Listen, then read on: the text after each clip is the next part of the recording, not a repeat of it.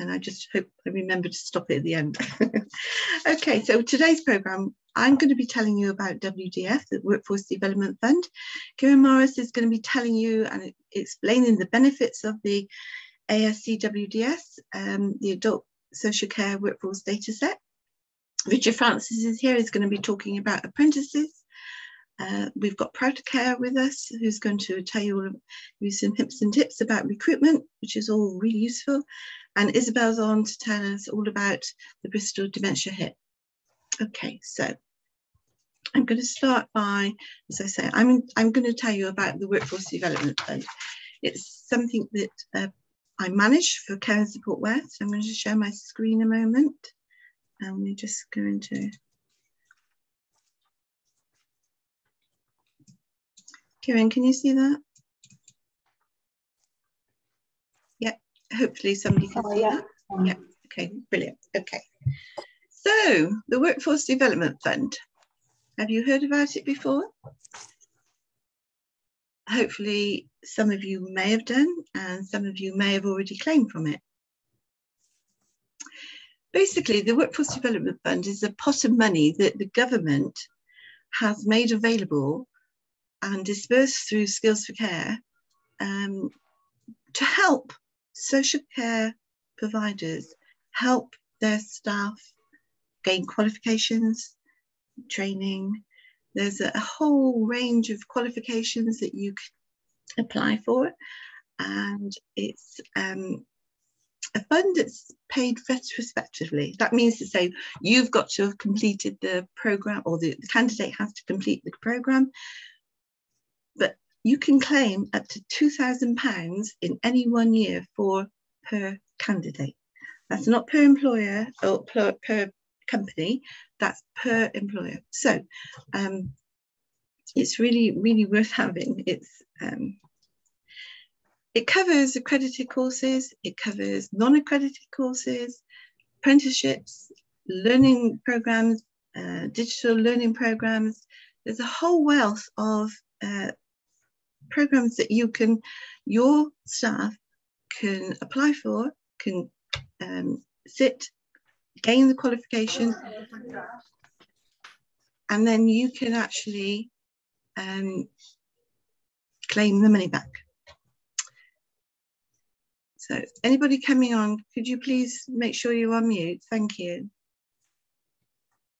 The Workforce Development Fund runs annually, and we are still waiting for the government to give us or inform us how much money this year they're going to allocate. But we're all ready to go. Once we get the nod from the government, we can actually start making claims. Care and Support West are now in their 4th year. We're going into our 4th year of supporting the partnership.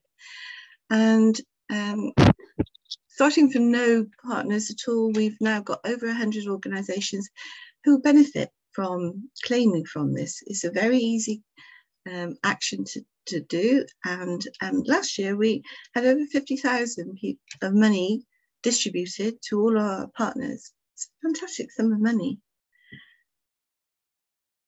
So what do you have to do to claim from the WDF?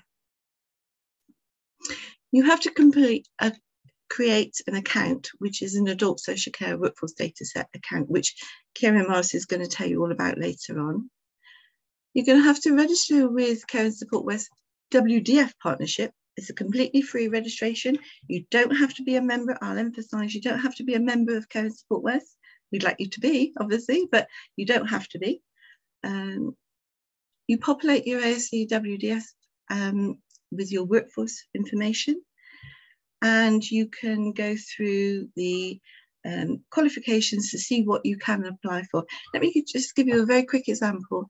A level 5, you could claim £1,500. A level 3, you could claim £800. That's just a very tip of the iceberg. There's loads of courses, lots and lots of useful information on the. These are links, and when you can get. I can send these out to everybody if you wish to know. Anybody who wants to know this information, please ask. put your name, your information into the chat, and I will send you, you send it to me privately, I will send you the information. So once you've registered, you complete the qualification, and then you've got the certificate in your hand, and then you send the certificate to me and I do all the work for you. These are just a few things that you need for the claims. You need the employer certificate, the qualification number, but as I say, I do all the work for you. There's a few dates to just to be reminded of. The year, anything runs from the 1st of January 22. So any certificate you have from the 1st of January 22 until the 31st of March 23 you can qualify for. You have to be registered with the WDF partnership by the 28th of February. And your Ask WDF needs to be updated by the 31st of March 23. 31st of March 23 is the last claiming date for the year 22-23. Just a few dates to be reminded. But once you're engaged with me, I will keep you informed with all of that. And that's my details. So that's a whistle-stop tour about the WDF. And we'll stop sharing. That's, as I say, is a very, very quick whistle-stop tour. But if you want to know more information, please drop me a line and we will, I can tell you more about it. Now, I'm going to hand over to Karen Morris, who's going to tell you a little bit about the, Karen, I'm going to make you a, I have to make you a host. Let's find you a moment. There you go. Okay. So Karen, can I hand you over? Do you want me to do your slides, or are you going to do your slides? Yes, I can do. I'm still disabled at the moment, apparently. No, you should be. Let's try again. Yeah. Yeah, we're up now. Excellent. Well, hi everybody. It's good to see so many of you. And as Kieran says, you know, this money is available to you, and it's so important at the moment that we look at retention, and part of retention is through development. Oh, I think I've frozen. Have you? Yeah. Have I frozen? Started sharing. Brilliant. Okay, I think my video's frozen, but my voice is obviously still going, which is great. That's the main thing. Shall I share your screen, Karen? No, you want to stop? I'm good. I'm out. All right. Yeah. Okay. I'll just get it up as a slideshow now. Okay. Can we see? Yes. Great. So this session is really about the adult social care workforce data set, or you might have heard it known as the abbreviation Ask WDS. Or some of you, if you've been around as long as me, will remember it as the NMDS, which was the National Minimum Data Set. So over the next 15 minutes, I'm just going to look at some of the benefits to you for registering on this system. And then I'll go on and provide a live demo so that you can see how the data works in the system and how to upload it. So it's really important to say that in order to claim that workforce development funding that Karen was talking about, you do need to be registered and up to date on this system to be able to claim. So the Adult Social Care Workforce Data Set is an online data service and the leading source of workforce information for the adult social care sector in England. So Skills for Care are commissioned by the Department of Health and Social Care to provide the data service. And we're all really keen to increase the coverage of the data so that we can account for the whole of the social care workforce, basically. So to give you an idea of the type of data that is collected, I'm going to start off with a couple of quiz style questions just around the adult social care workforce. So in 2021, how many registered managers do you think left their role just in BNSSG? I'm quite happy for you just to shout out what you think or pop it in the chat. So is it 150, 300 or 450? How many managers do we think left their roles just in BNSSG? People are saying B. Going for A. B. Somebody's saying A. Okay. Anybody saying C? No.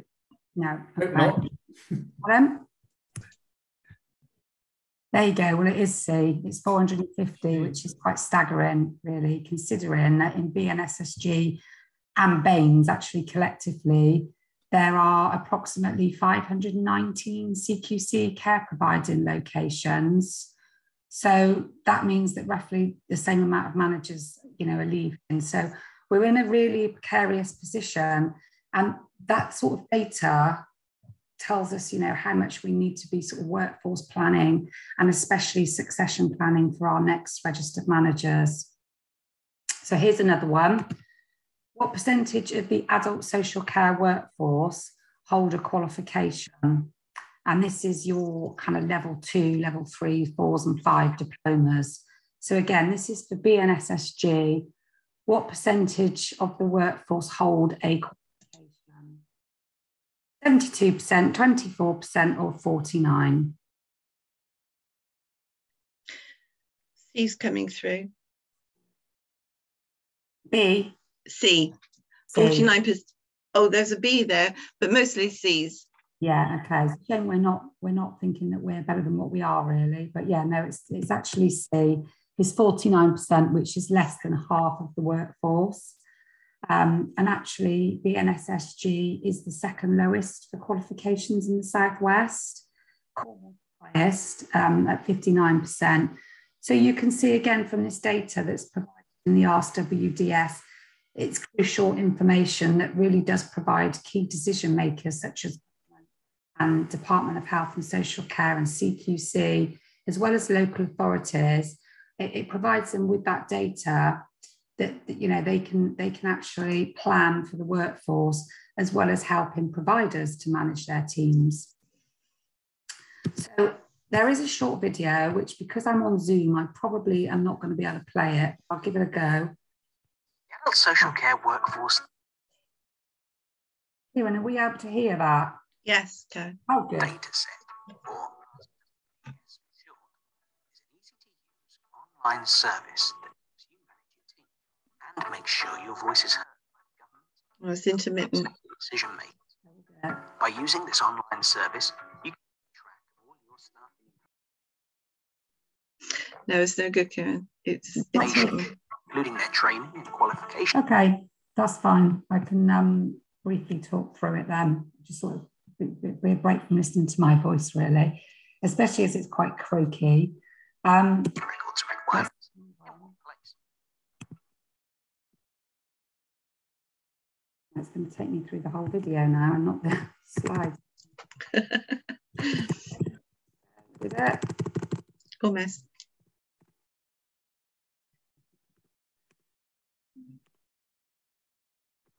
No, it's not having it. It won't move. There we go. Okay, so just a kind of whirlwind introduction to it then.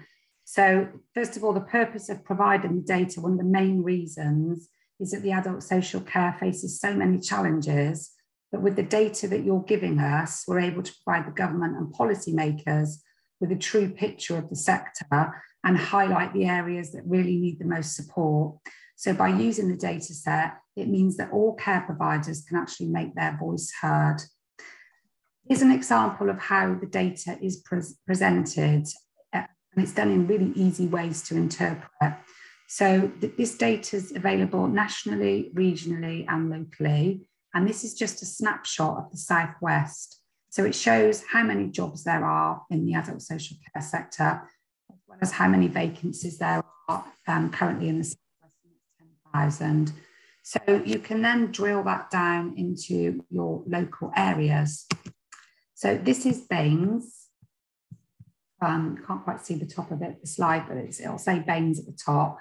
And I've filtered this because in this purple bar here, you're able to select different service groups. So you could put in local authority care, you can put in domiciliary care, you can put in residential care, and then you can also filter the job roles. So for this slide, I've put in registered nurses because I thought it would be interesting to look at the turnover rate for registered nurses. So you can see from 63.4% or 75 leavers, that is pretty high to be losing registered nurses in social care. It's not the highest in the Southwest. I think it's Bristol actually that's the highest, 73%. But if you wanted to compare that with other local authorities in the Southwest, you can also go in and check where you stand as BAMES or BNSSG, so, or your individual local authorities.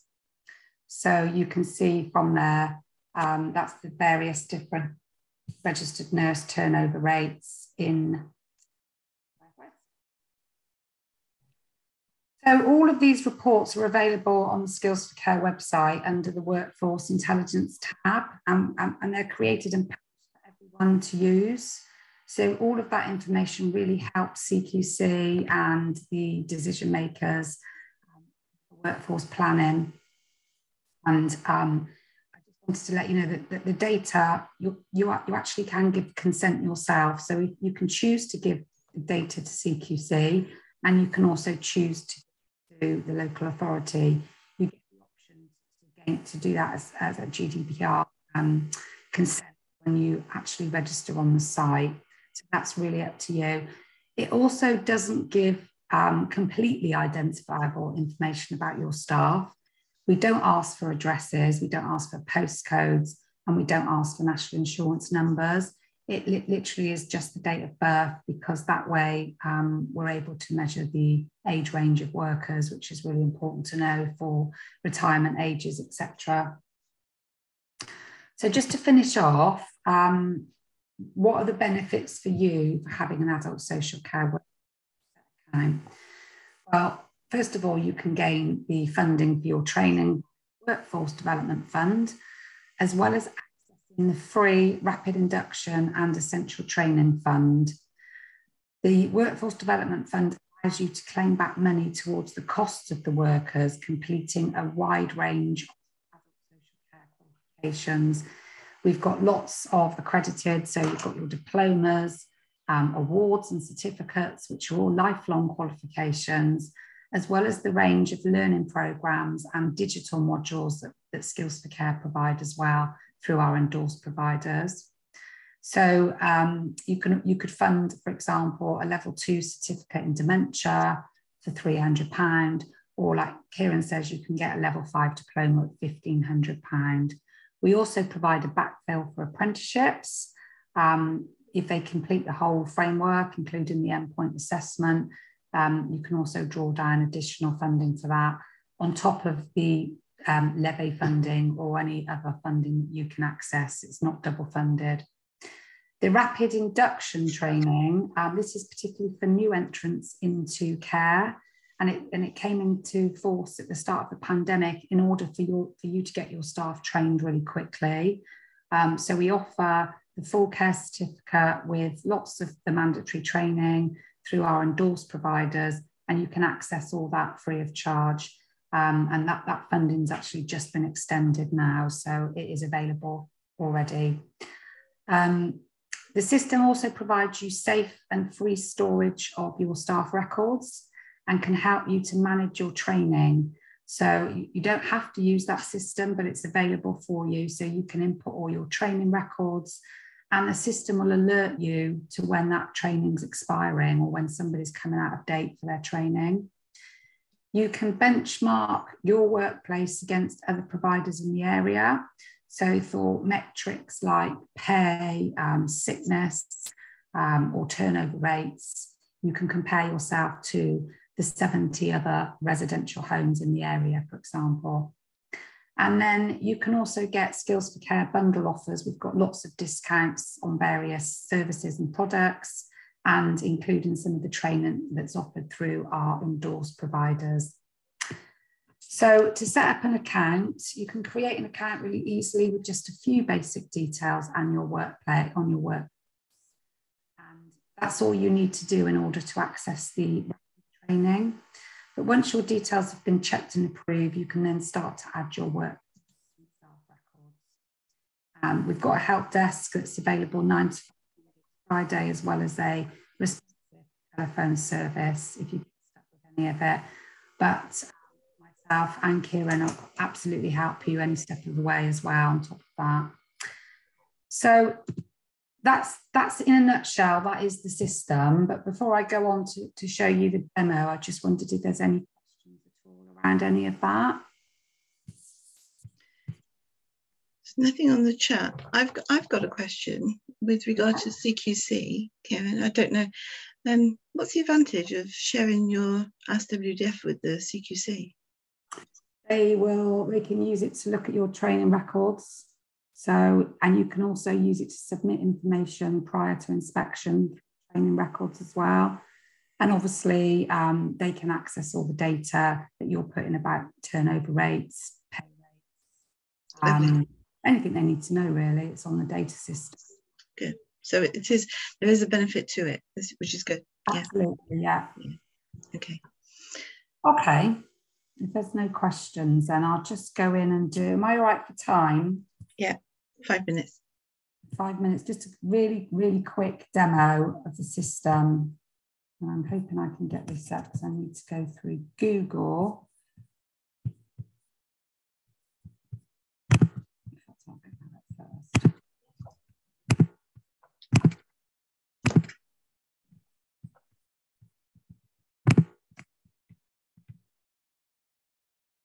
Right, here we go.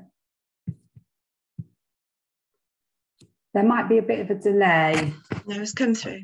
Oh, that's good. I should start at the home page, really. That'll be easier, won't it? That's fine. I can sign in. This is exactly what you'll do. You'll be given a login. And I suggest that you have a couple of people added to the account, because obviously if one of you leaves, the other one won't be able to access it, or staff won't be able to access it. So if I go to the home page, first of all, it will show you that the types of benefits bundles that you get from registering on the system.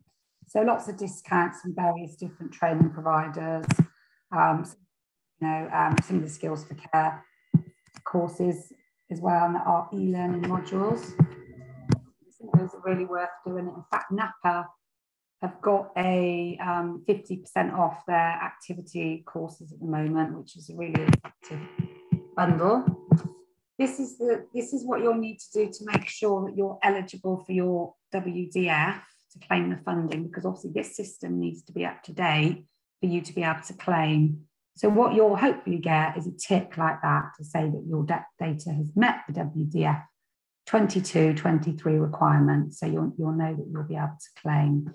If it's across, literally go through and pinpoint what areas you need to update. And usually it's as simple as somebody hasn't got a date of birth, or you might not have put something about the workplace in there.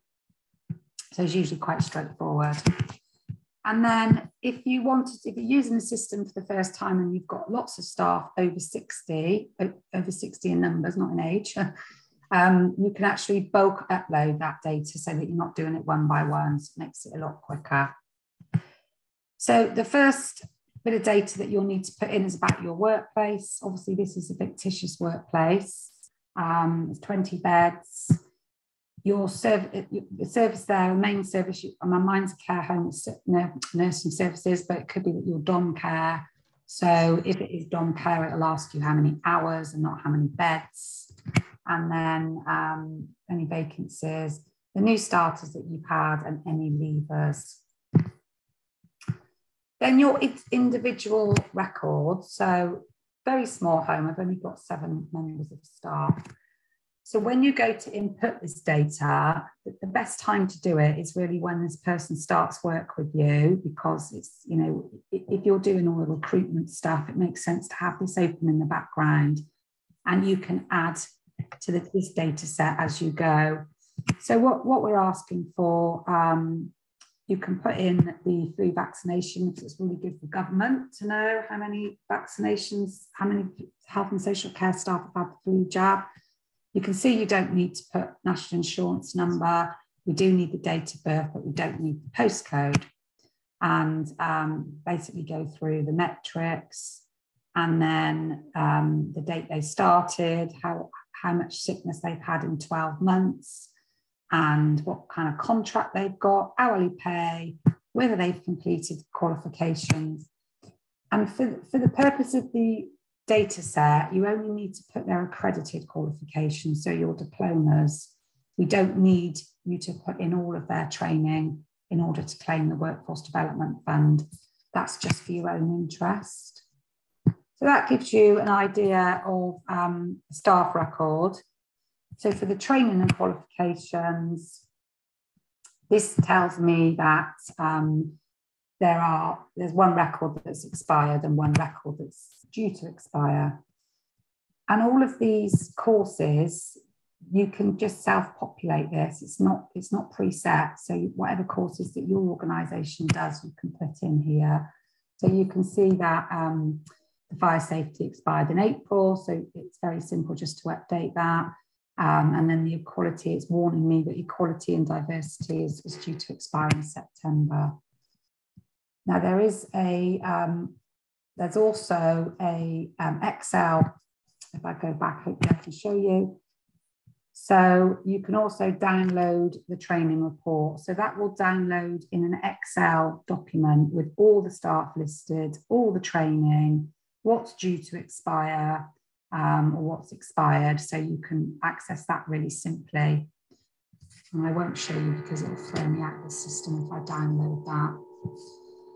And then finally, it's the benchmark. So this is where we can give you a comparison group of organisations in your area.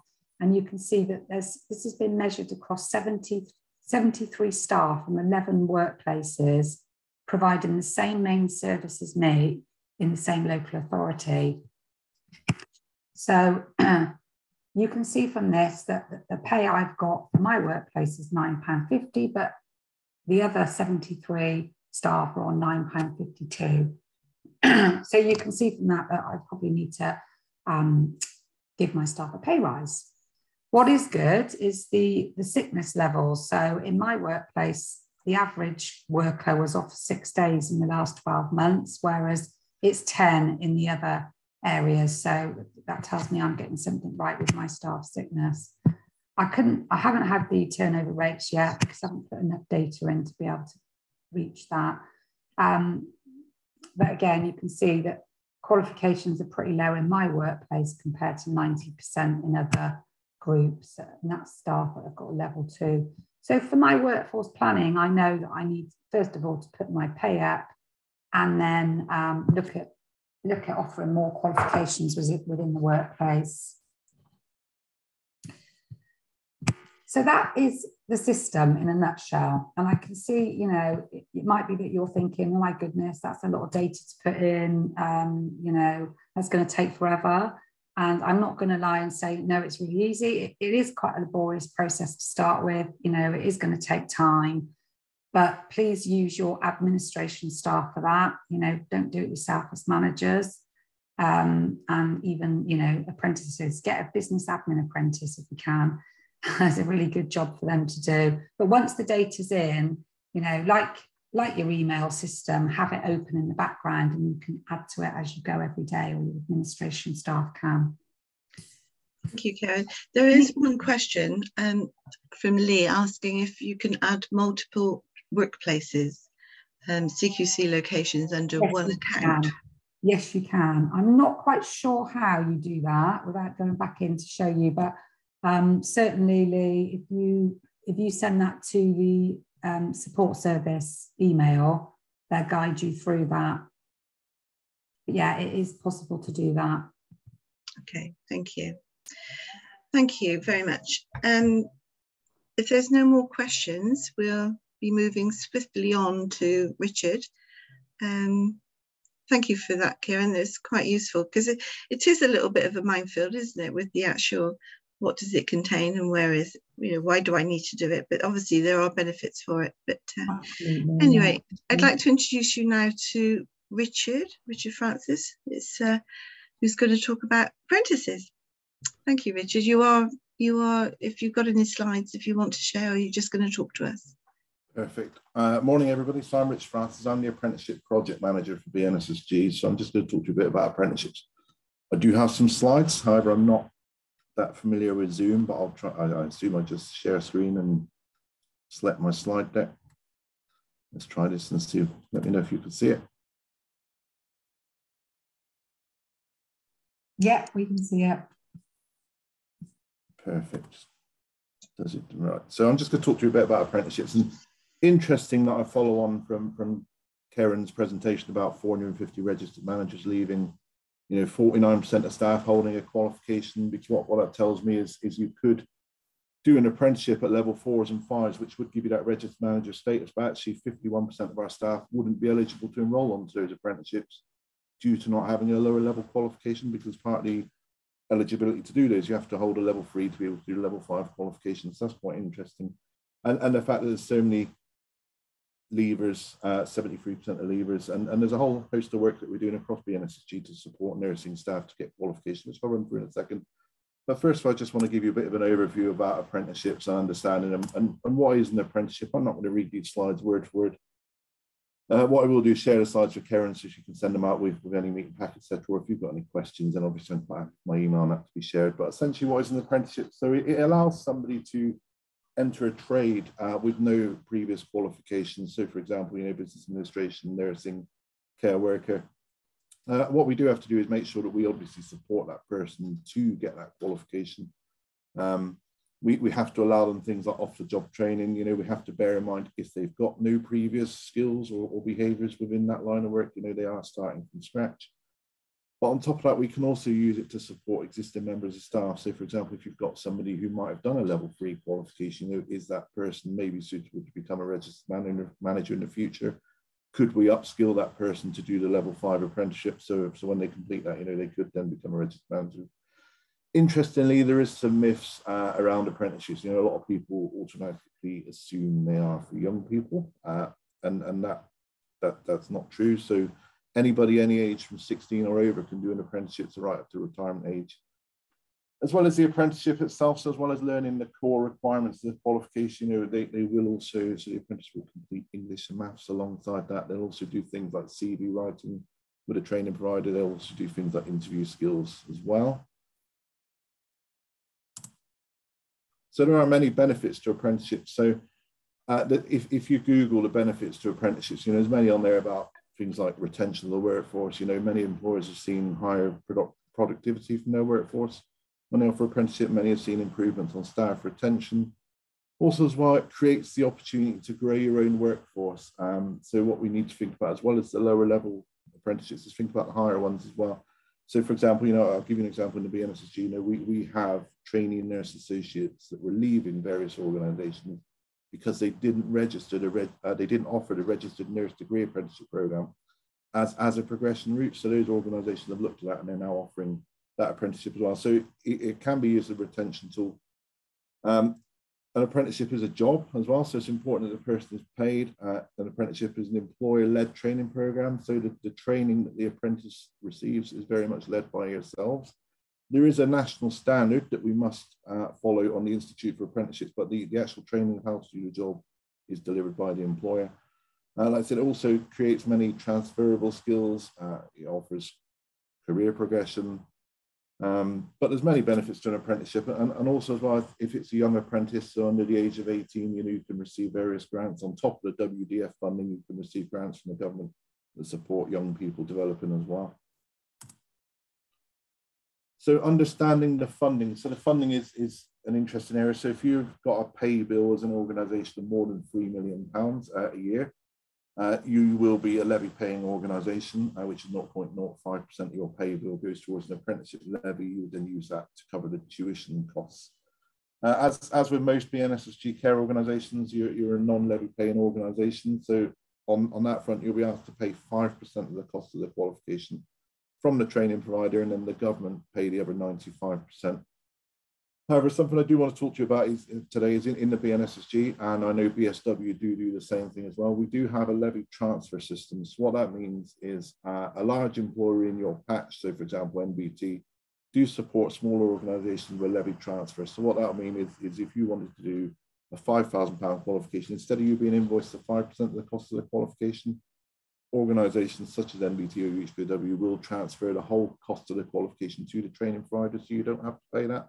and then you can claim the WDF to obviously support things with backfill. There is an application process that the money is running out slightly in the BNSSG, but we do have a lot of apprentices due to finish. There is a requirement that if we do levy transfer apprentices, we do ask if you could support with placements in return. So for example, what we've got is we've got training nurse associates that don't necessarily have a work placement. So you need to support, we need employers to support them for 6 weeks placements at a time. So what we do is we ask for a return on that investment if you can support replacement. Interestingly, you know, we've had a lot of GP practices and some care homes actually apply for the non-care qualification lately, which is things like business admin. So it's interesting. I know in the BNSSG that's been identified recently as a recruitment hotspot for us, is those administration roles. So again, if we've got the time to support people, you know, and with apprentices, local people normally apply for those apprenticeship roles. So it's about giving people those opportunities for the communities that we serve as well. Right, in the BNSSG, those that submit their apprenticeship figures to us, you know, we've got just over 840 apprentices at the moment in the main acutes and Surrey and AWP. And some of the other social care organisations do submit their apprenticeship data to us as well. So the numbers are growing every month on apprentices. So again, I'm not going to go through these slides word for word, but I'm happy to share a bit more information in there about what is a levy transfer, who can the money be transferred to, how much can be transferred, etc. So there is a big requirement as in off-the-job training with apprentices. It was previously, I don't think I've got it in the slide anymore, 20%. So it was previously 20% off-the-job training, but it's now changed from, well, it's changing from August. So it'll be 6 hours a week is off-the-job training moving forward.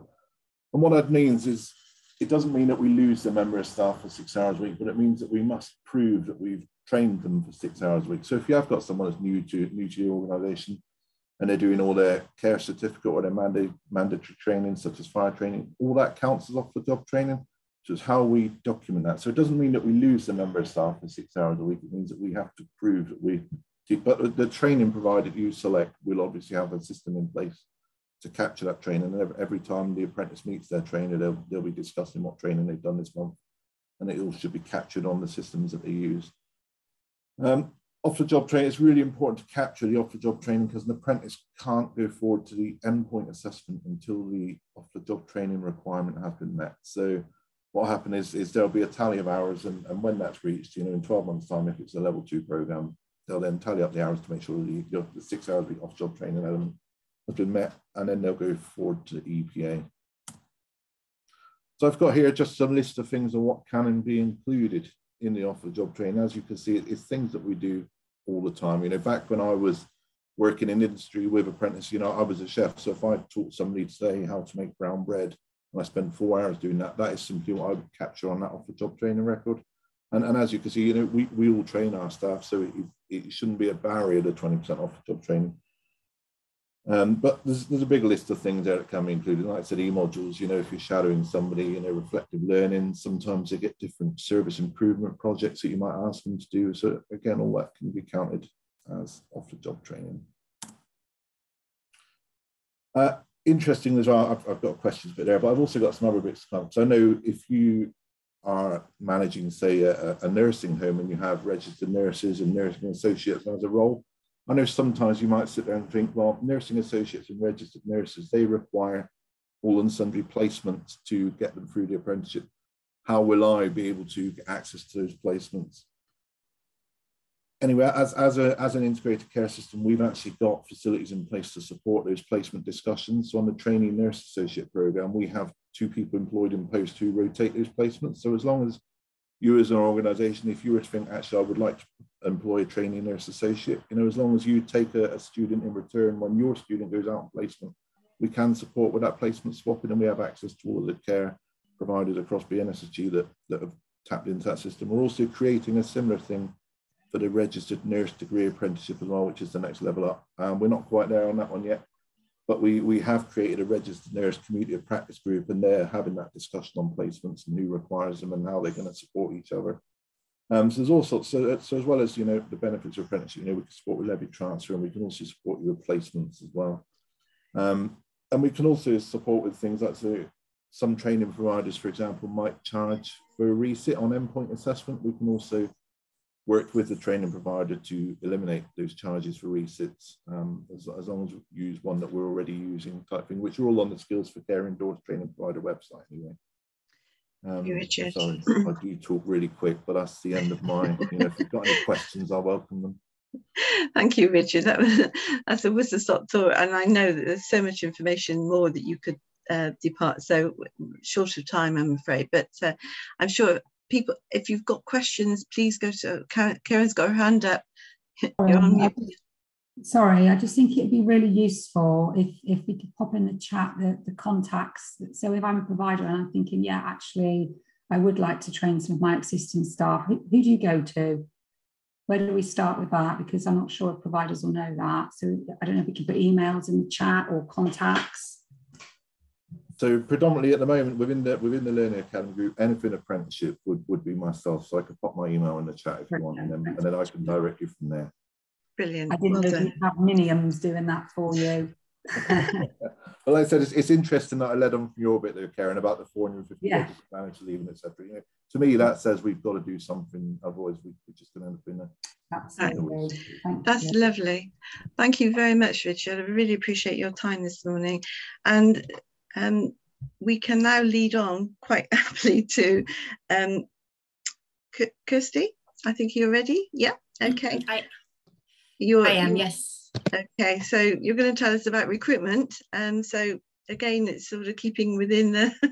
So brilliant. We can see your screen. Thank you.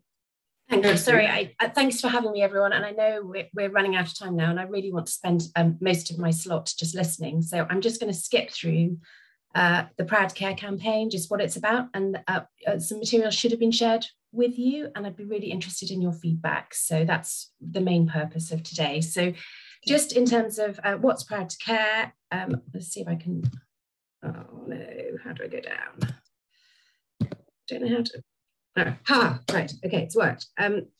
So it's a recruitment campaign. It was really inspired by Devon. Devon started the Proud to Care recruitment campaign. Historically, it's had sort of a pretty small budget and small, people working, sort of juggling it amongst other responsibilities, and it's focused on a kind of websites, council-led websites which consolidate vacancies and some local recruitment events. But in October 2021, the Healthier Together, so BNSSG, injected some investment, and that's meant that we can do more. So we've launched a campaign over the winter period. I hope people saw some of that.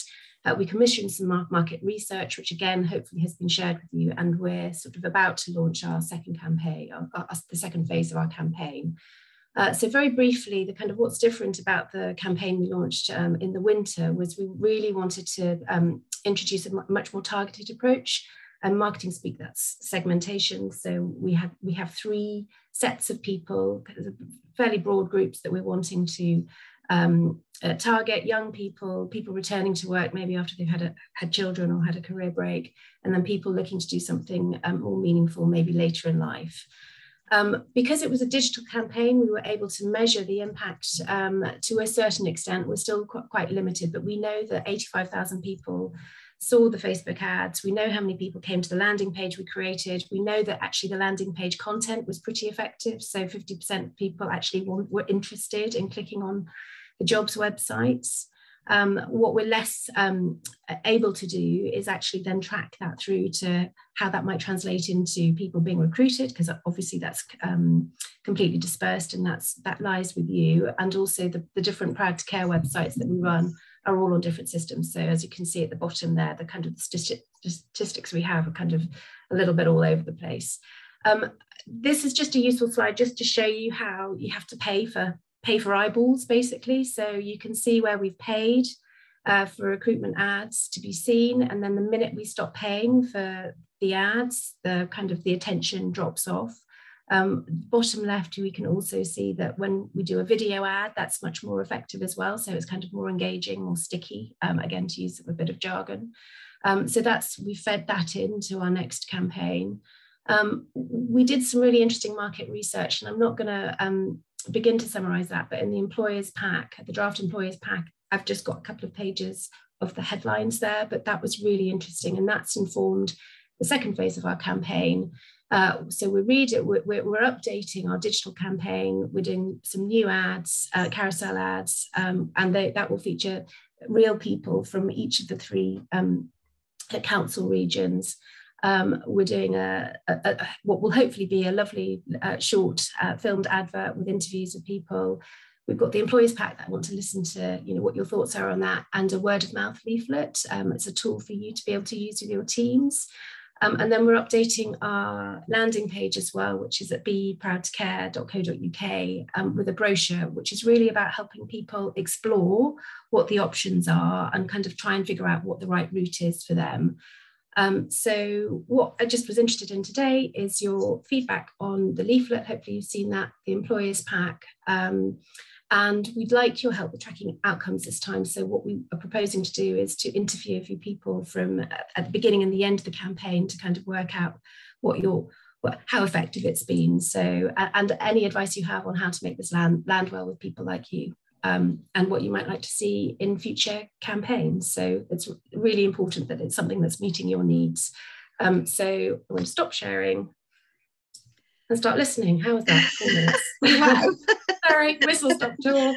No, that's absolutely brilliant. Thank you so much. So really today we've heard about apprentices and how we can recruit. We've heard about how we can, Proud to Care is supporting our recruitment campaign. And then once you've got the staff, you've learned how you can sort of help your training budget through using the WDF. So thank you for that. And now I'm going to hand you over to Izzy from she's actually from Alive, but she's actually going to be talking to us about the Bristol Dementia HIT programme. So, Izzy, are you there? I am. Karen. Sorry, Richard's got his hand up. Sorry. Just before you leave the Proud to Care bit, I mean, it is quite a significant document. I mean, Kirsty referred to the employers pack and an information pack that's going around. That went to all the Care and Support West directors last week. Now, it may be that people in this forum haven't actually seen that, but it will have gone out to all the membership and will be going out on a mailing list fairly soon. So Kirsty was looking for a bit of feedback today. I think that may come a bit later when it trickles down through the system. Okay, so rather than leaving Kirsty hanging there's a lot of work gone into that employers pack. It'll be coming out to all providers in the next month, and it will show people, it will assist with those of us who are using our own workforces to attract new recruits. Okay. And it will give more information to those people. It will show them the website that's gone on, the social media campaign and everything else. So it is a significant piece. I'm sorry it sounds like a lot of people haven't seen it yet. I didn't introduce myself. I'm Richard Devison. I work for Wimble Care. I'm the provider, and I've been on this working group with Kirsty, guiding it. And so the employers pack is the result of that. So it is relevant, and hopefully it will be useful to us all as we move forward. My contact details are at the end of the presentation, which will be shared with you. But there are 2 documents specifically. It would be fantastic to have your feedback on over the next kind of week to 10 days, if possible. I mean, they're very visual documents, but hopefully you can just have a look and say, what you would add, what's useful, what's not useful. That would be really helpful. Thank you. Well, Care and Support West will actually get it out to everybody, so we'll make sure. And then this programme will actually be put onto our website as well. So thank you for your time. If you'd like to let me have your slides, that would be great. I can then make sure. Okay, right. Thank you very much, everybody. Izzy, over to you. Yeah, thank you. Kirsty, someone who used to work in marketing, I know what an impressive document, and I know what amount of effort goes into doing that. So that's brilliant. For those of you who don't know me, my name's Isabel Jones. I'm the CEO of the charity Alive, but I'm also one of the co-directors on the Bristol Dementia HIT, which is what I'm here to talk about today. So just bear with me while I just bring up my slides. There we go. So I'll sort of be as quick as I can, because I know sort of where we are coming up for time. So I'll just talk quickly through what the Dementia HIT is. We're part of Bristol Health Partners, which is a strategic collaboration between the university, major health and care providers and commissioners, and it covers the whole of Bristol, North Somerset and South Gloss. It's all about commissioning, bringing people together, and it's not just focused on illness, but actually what they're trying to do is to prevent illness in the first place. So it's a kind of really collaborative organisation. As part of the health partners, there sits about 15 different organisations called HITs, which are health integration teams. And these are a group of professionals who we're all working together to basically develop services. We're on the dementia HIT, and within that we've got co-directors, and then we also work with people who are actually living with dementia. So it's through research integrating that we're actually really trying to improve the lives of older people. And again, I said, we work across all the different organisations to try and make a difference. At the moment, we're doing this through dementia research. We're addressing regional inequalities. We're trying to expand post-diagnostic services. We're developing a new dementia model of care within the NHS Ageing Well programme. And we're also engaging with people living with dementia to improve the outcomes of our work. So as the HIT, we've, sorry, my daughter's just called me. That's bad timing, isn't it? Sorry, apologies.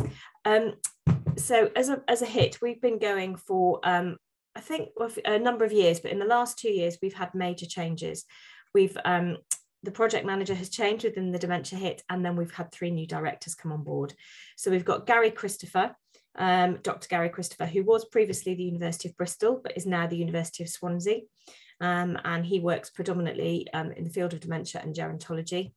We've got Rachel Holland, who is a practicing psychologist with Bristol Dementia Wellbeing Service. So she's on the ground delivering every day.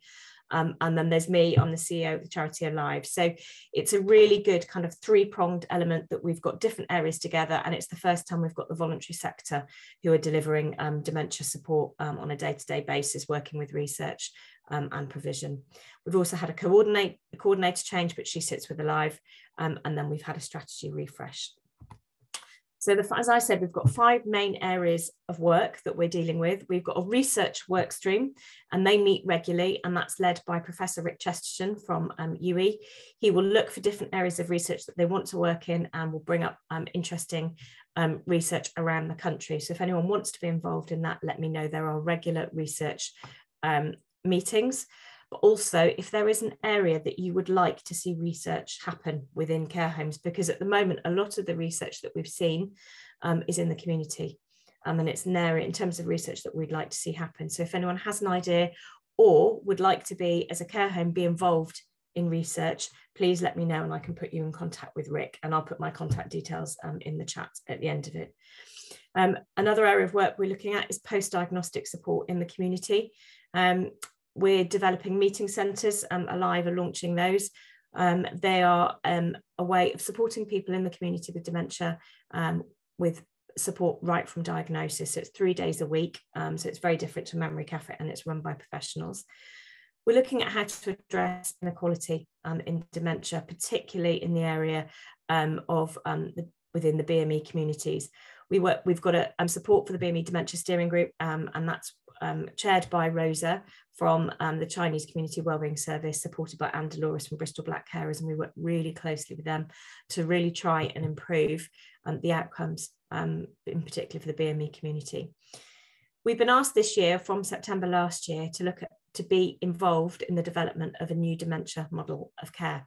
So we're working with commissioners, with the Ageing Well board, to look at what needs to be changed and how that needs to be changed, because at the moment dementia sits under the Ageing Well, but we're looking to see how that might change. So there are going to be changes over the next year, but we're not quite sure what those will be at the moment.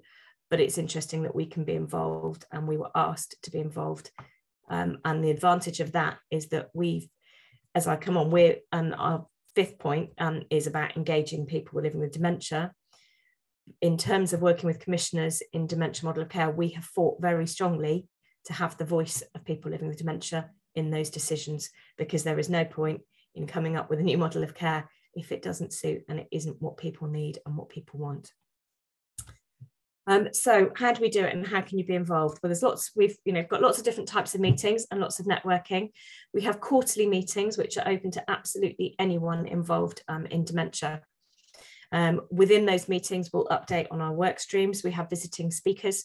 We'll also have updates from the ICPs, the ICBs and commissioners. So they're quite vital, and it's a place where you really can have your voice heard and speak openly, and we really want those to be a place where people can come and speak and listen. what we'll do is I can send out dates after this, so you've got them all written down if you're interested. The other group that I really want you all to kind of share about is the provider meetings. So that's open to any provider, whether you're a care home provider, dementia care, whether you're some people from the university, from the hospital come, from the university, Age UK come. So it's a variety of providers, and it's a great way of networking, getting a bit of support, getting a bit of advice, finding out what else is going on and how people can link up and how we can partnership. They're quarterly on Zoom. The next one's going to be September, and again, I'll send the dates out. We'll then have one in January, and then April we're looking for face-to-face. But we know that people are busy, but we also know how important these kind of things are for sharing and supporting each other. Also, I just wanted to talk about quickly, there are some other things that you might want to be involved with. There was a programme recently called The Aging Well, and within that, lots of different moves have come on board in terms of improving the outcomes for older people in the Aging Well programme. We will manage to secure some money for the dementia area of this. So the areas that you'd probably be quite interested in: the dementia support in care homes, and the training and co-production, which I'll go on to both of those in a minute. So we're able to find a little bit of money to support the BME community, which is fantastic, and then also to support dementia meeting centres, because we're always trying to do innovative and interesting things. So in terms of care homes, things that you can be, and these are all free and accessible. So we've got the opportunity of doing activity audits, and these are where a member of a life staff will come and observe an activity, find out what's going on, have a look at tips, have a look at kind of where things are going well, but also what can be improved. So there are 2 levels of observation, and then they're linked to the CQC, to Chloe's, and then a report is produced on that. We've got 5 spaces left on that one. The homes that have done it already, they've identified where their training needs are, so that will fit into to what we were talking about before in terms of workforce development, but this is free, so it can actually pinpoint. And actually it's a really good way also post-COVID of celebrating what's gone on well, but also where your staff need help and support and encouragement. We also run active care. These are monthly Zoom supports for activity coordinators and also care staff. We're looking to bring face-to-face towards the end of the year, but at the moment they're still the last Wednesday of the month. And again, these are free. It's a brilliant way of bringing care staff together to be able to support, to give them ideas, to share things. And there's no point reinventing the wheel. And again, it's been, people have found really good peer support within that. We're also embedding across 3 care homes, across 3 areas. We're embedding an OT and an OT assistant to trial and test to see if an OT will help to reduce falls, improving activity and engagement. Those 3 homes have been identified, but what we're doing is we're actually hopefully evidencing this to the NHS, and there may be future funding going forward in a year to actually embed more OTs and OT assistants on a wider scale within care homes. The other 2 projects are the Wishing Washing Line and One Good Turn. The Wishing Washing Line West comes out of a project that Alive did actually a few years ago called Making Pals. This is a lovely, easy project to be involved with, and it's all about giving our older people the wishes that they want. So post-COVID, it's been really hard to really engage, I think, sometimes in sort of the difficulties we've had. But actually, what we're doing is we're supporting care homes to run co-production sessions with their residents to find out what they'd really like to do. Previously, we put someone up in a plane because they'd never been able to, they wanted to fly. Someone else was arrested. She was 104 and she'd always wanted to be arrested and always been good, and she felt like being naughty. So we were able to put her, we got the police involved. It was absolutely brilliant. Other people have had a ride in a Downton Abbey car. We've had Hell's Angels to a care home. It's about finding what people would like to do and actually really supporting them. And other people have had really simple wishes, like they wanted a cup of tea with a brand new neighbour, or they wanted to play a game of cards. So they don't have to be complicated wishes, but with us, we can help and support you in doing that. And again, it's a really easy, lovely thing to demonstrate to your residents and to your staff. So again, I'll put my contact details, get in contact if you want to be involved. The One Good Turn, we've managed to deliver intergenerational linking work over COVID, bizarrely enough. It was incredible. We actually found that more families were involved in volunteering. So we've been able to carry this on through the through the funding from the NHS.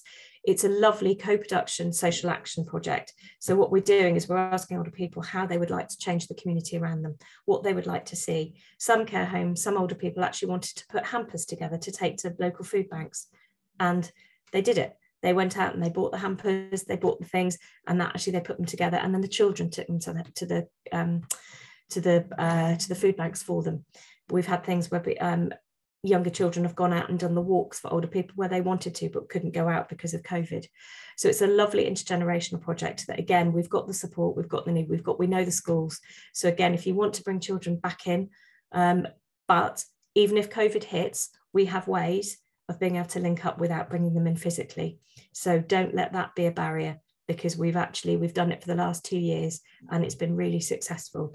We've had Zoom meetings, we've had music exchanges, art exchanges. So there are ways of doing that, even though COVID has been a barrier. So that's kind of a bit of a summary, whistle-stop tour of what we're up to at the moment. I will put these 2 contact details and our phone number within the chat.